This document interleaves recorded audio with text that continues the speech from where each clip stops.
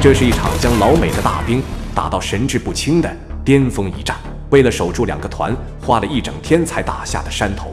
他们不仅在山头北面的数个阵地上架构了多个火力点，而且每个火力点上还装备了多挺每分钟600发的 M1919A 重机枪与巴祖卡。同时还在山脊上加派了几人一组不间断的交叉巡逻与无限制的火力侦察。如此的严防死守，别说是偷袭，估计连草丛里的一只野兔也能被炸成灰。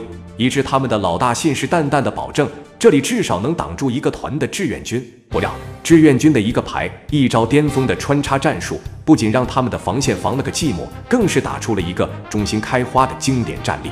然而，让他们更加没想到的是，当他们在后方组织第2道防线时，就在他们阵地的下方，竟然如神兵天将般的冒出3名勇士，直接将他们刚架构的防线变成了一堵纸墙。那么，这究竟是一套怎样的战术？这3名勇士又是从哪里冒出来的呢？穿插奇袭、夜间近战的战术组合又有多震撼呢？今天就让我们一起去看看，连续作战了一整天，3个排打胜的3名勇士是如何将美军打到闻风丧胆的吧。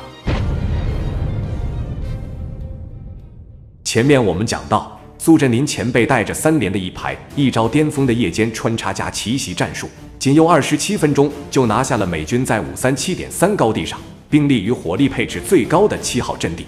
他们的突然出现，可以说让防守在这个高地上的美军指挥官直接慌了神。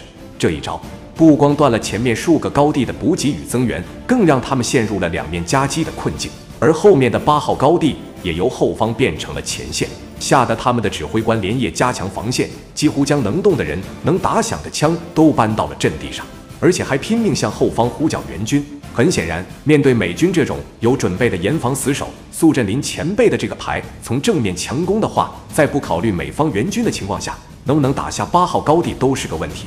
就算能打下高地，也必定9死1伤，还能不能挡得住美军的反扑，就更是个问题。当然，一排的战士们根本就没人考虑这么多，收拾完7号高地后，便义无反顾地向着8号高地发起冲锋。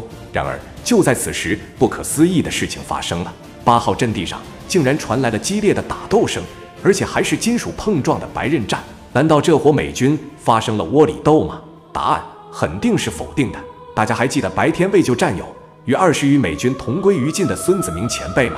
正当他拉响手榴弹的那一刻，他的3名战友也顺利地撤下了山坡，藏进了山下的7号坑道。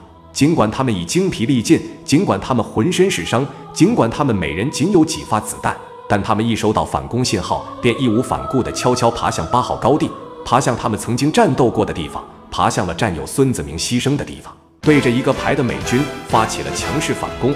当他们打光所有的子弹后，便毫无畏惧地跳入战壕，与敌人拼起了白刃战。这种突然而来的变故，可以说将草木皆兵的美军吓破了胆，不光搞不清路数，更不知道志愿军来了多少人。尤其是他们的排长，吓得腿都不听使唤了，带头往山坡下冲。随着苏排长带着一排从正面一个冲锋，仅用10分钟就收复了8号阵地，再次缴获了1个排的装备。随着8号阵地的丢失，山下的美指挥官彻底疯了，他用手指着1名手下，咬牙切齿地下令 ：“We have to retreat to the south. That is our only passageway. You defend it with your life. Do you understand, Major?” 一场没有炮火、没有支援的巅峰阻击正式打响。请看下集：首次反杀舞，血染的山岭。